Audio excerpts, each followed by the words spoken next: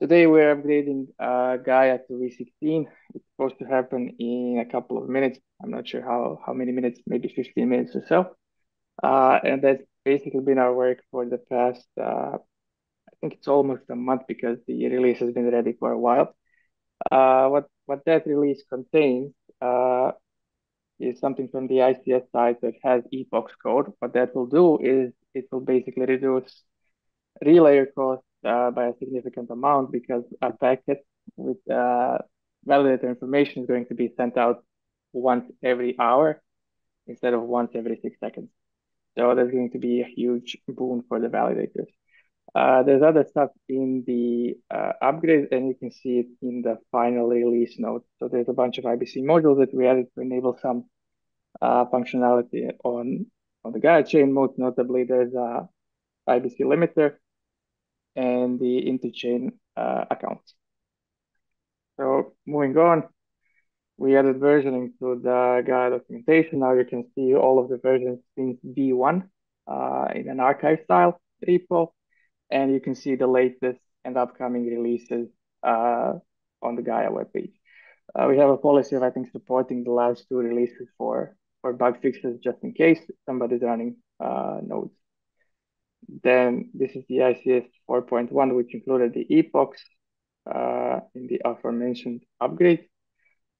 Moving on, we have ICS V5 out with SDK V50. This is a requirement for an up-and-coming Neutron release. I'm not sure about the timeline. You have to ask Neutron that. And we will also have a V5.1 adding TSS features.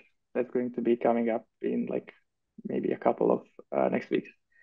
So we also have ICS2 ready. If you remember a very old blog post from like 3 years ago, Cosmos Security allows validators to basically opt in into running a consumer chain, whereas the V1 had every validator on the hub running a consumer chain. That's targeted for Gaia V17, which is out and is already running on both of our testnets, and it's currently going through something interesting. I think Lexa is going to talk about it some more. So future work and new stuff. We're working on the security aggregation features. They have been showcased on the forum. You can read about it, but basically, what it will allow the Cosmos Hub to be like a security platform where it will be able to consume validated powers from external sources, such as Babylon, as shown in the forum post. It's a good read. There's some pictures. Should be fine. Should be fine to read, I mean. Then what we're working on, you can also see it on the forum. There's community guidelines for Cosmos. So that's to define what actually goes on the Cosmos Hub in terms of Cosmos. It's a short discussion, but it's also a worthwhile read because the Cosmos Hub is going to be getting Cosmos soon. And that's all, as I'm trying to speed run it. And you also have the reports on the forum for both informal and hyper. With that, I'll give the word to Lexa. I will also speed through my stuff to get to this upgrade. So we've been running a pilot of the testnet incentives program funded by AA DAO for the last couple months. That pilot has now wrapped up, and I owe everyone a report, which we should see on the forum in the next 2 weeks or so.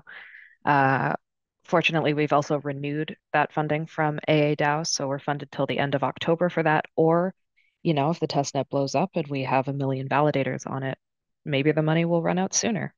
I actually don't know which one I'm hoping for. On the path towards ICS 2.0 on mainnet, we have a bunch of off-chain work that needs to happen as well. So I've set up Discord channels for opt-in chains to communicate with validators about their business proposition. And we haven't seen a lot of activity there yet, but we'll keep pushing those and get some communication between those teams. The big event right now that we're currently in the midst of is ISLE, the incentivized testnet. So we have 65 validators being trained on ICS 2.0, so learning to do stuff like opt into chains, opt out of chains, assign their pub keys, for each chain, set a per chain commission rate, and just interacting with the technology. So we got a ton of questions on how it all works. And I think people are feeling a lot more confident about it now that they've gotten to experience it. And we'll be paying out incentives for that at the end of the week, also funded by AADAO. We've launched 3 chains there so far, and then we've been adding to our FAQ in GitHub, which Philip knows about, and some of that might make its way into the ICS 2.0 docs. I was typing in this call, so I didn't add it to the agenda, but I will. We're expecting Ellis to launch on Isle tomorrow and then Lorenzo on Friday. So we'll hopefully get to see their actual binaries in action and see how their teams coordinate the validator set, which is going to be super valuable for their mainnet operations. I'll pass it over to Crypto Crew. Yeah, so we've been also working on the IL testnet for the most part.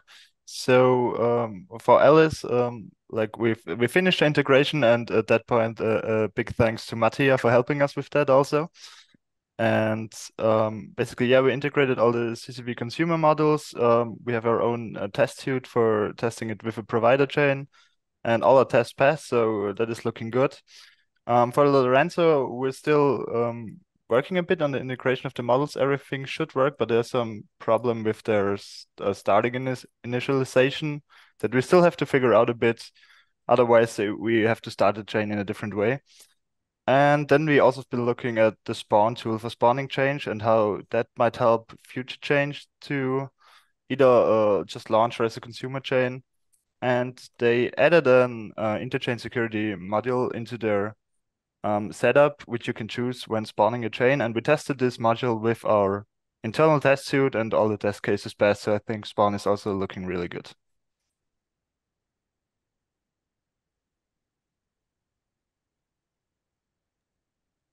So that was from our part. Yeah.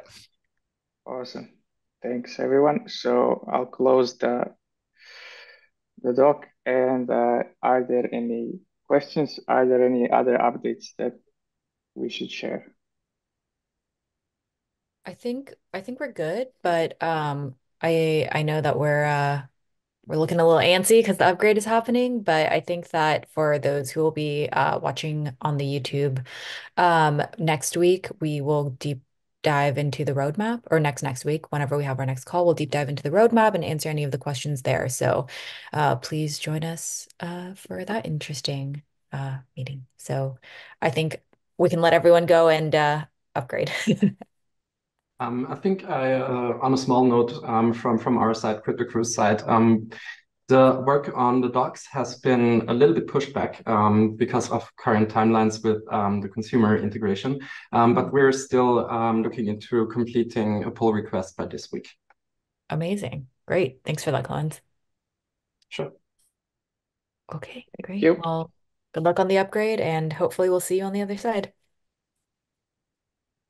Thanks, Thank you, everyone. Bye. Bye. Yeah, enjoy. Thanks, guys.